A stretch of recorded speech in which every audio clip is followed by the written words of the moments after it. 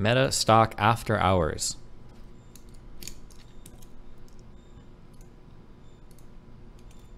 Can I even see after hours?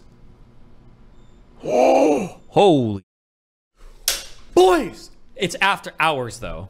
The low volume. Oh no! It's happening. Nah, this is gonna come in at like, the market's gonna open at like 160, okay? But still, yeah, I know, Q4 earnings for today. Oh my God, it's gonna be like 160. Oh, I can't make bad calls. I can't make them. I'm the stock guru, okay? They call me Investiny, okay? God damn. Hop on the rockets, boys. We're going to the moon.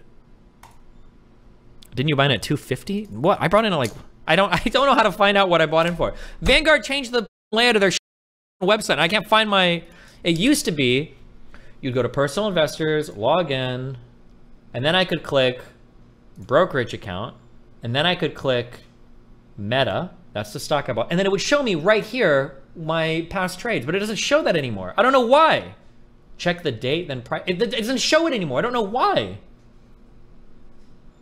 It used to just show it on this page. Holdings activity? Look under average cost basis. Oh, maybe. Oh, cost basis summary.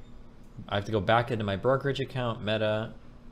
Oh, I bought in at 166, I think. Cost per share. 430 shares at 166. We're coming back big. We are going to be up here. We got 6 months to grow. When was that buy? In June? Oh my God. Oh my God.